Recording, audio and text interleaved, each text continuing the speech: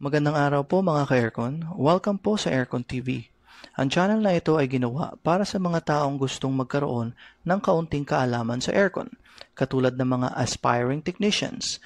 At syempre, para makatulong sa mga AC technicians ma-improve ang kanilang kaalaman at kakayahan. Ito ay ang continuation ng Module 1. Dito, pag-aaralan natin ang 8 building blocks o pundasyon ng refrigeration.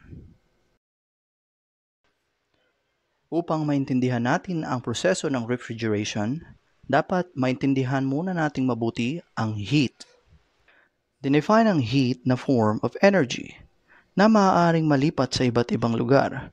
Hindi ito isang bagay na nag-exist katulad ng solid, liquid o gas. Kaya naman, hindi maaaring masukat sa bigat o dami. Ito ay nasusukat sa ibang pamamaraan na malalaman natin maya-maya lamang. Bago tayo magpatuloy sa first building block, kailangan nating mag-review ng bahagya sa sensya upang maunawaan nating mabuti ang topic na ito at ang mga susunod pang topics. Ayon sa sensya, ang universo kasama ang ating mundo ay binubuo ng matter at energy. Ang matter ay binubuo ng mga atoms at molecules. Ang atom ang pinakamaliit na bagay na nag-i-exist sa universe. Hindi ito kayang makita ng ating mga mata. Kinakailangan pa natin gumamit ng electron microscope upang makita ito. Ang molecule naman ay grupo ng mga atoms. Ang bawat grupo nito ay binubuo ng 2 atoms pataas. Halimbawa, ang tubig ay binubuo ng mga molecules. Ang bawat molecule nito ay katumbas ng 2 atoms. Ang carbon dioxide naman ay binubuo ng 3 atoms. Balikan natin ang energy. Ang energy ang dahilan ng paggalaw ng mga atoms at molecules.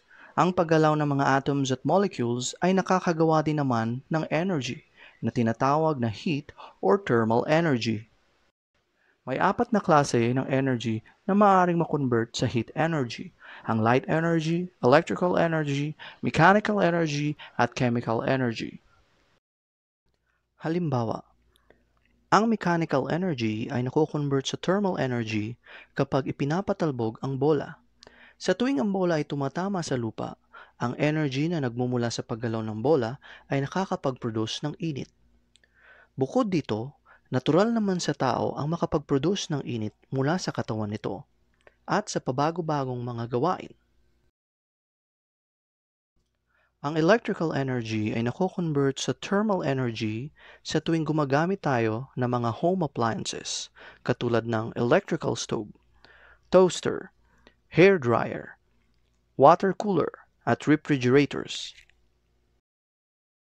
Ang halimbawa ng chemical energy ay ang mga pagkain na kinakain natin na nagko-convert sa pagpapainit ng ating katawan.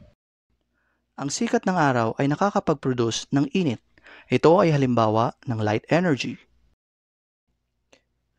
Ito ay ilan lamang halimbawa kung paano nako-convert ang ibang energy sa heat energy.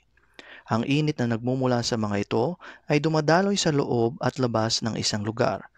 Ito ay tinatawag na cooling load, na pag-aaralan natin sa mga susunod na topic. May 2 klase ng init na ating pag-aaralan at sisimulan natin ito sa temperature scale. May 3 klase ng temperature scale, ang Fahrenheit, ang Celsius at ang Kelvin. Ang Fahrenheit ay ginagamit sa bansang USA at sa mga teritoryo nito. Ang Celsius ay ginagamit ng karamihang bansa. Ang Kelvin naman ay ginagamit ng mga scientific community. Sa refrigeration and air conditioning service, 2 ang ginagamit na temperature scale. Ang Fahrenheit scale o binabasang degrees Fahrenheit at ang centigrade scale na binabasang degrees Celsius. Dahil centigrade scale ang ginagamit sa ating bansa, ito ang palagi nating gagamitin na halimbawa. Sa centigrade scale, kailangan nating maintindihan ang pinaka-reference point ng isang bagay, ang boiling point, ang freezing point, at melting point. Ang boiling point ay ang temperatura kung saan ang liquid ay napapakulo at unti-unting nagiging gas. Ang melting point ay ang temperatura kung saan ang solid ay nagiging liquid. Ang freezing point naman ay ang temperatura kung saan ang liquid ay nagiging solid. Hindi lahat ng bagay ay magkakapareho ng reference points. Halimbawa, ang tubig ay may boiling point na 100 degrees Celsius at freezing point na 0 degrees Celsius. Ang R22 naman ay may boiling point na negative 40.7 degrees Celsius at freezing point na negative 160 degrees Celsius.